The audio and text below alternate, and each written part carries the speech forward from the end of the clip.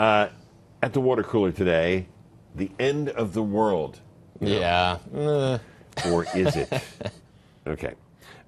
You've heard this talk. It may end tomorrow because the Mayan long count calendar expires. There are a number of reasons involved in all of this, but the short version is Dr. Jim Harrison is a professor of Latin American history at Siena College. He says tomorrow actually marks not the end, but the beginning. Right.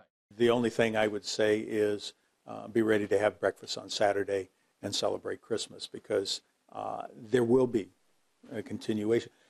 The Maya calendar wasn't into prediction. It wasn't designed to predict what's going to happen. Remember that guy who predicted the end of the world and then it didn't happen? No, what I meant to say was... Right, yeah, I know.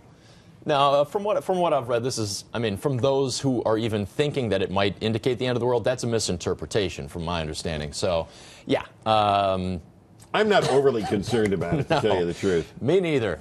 I'm still doing some last-minute Christmas shopping. I'm planning for Christmas. Yeah, so well, you might want to put that off till Saturday, just in case. Not me. You go right ahead.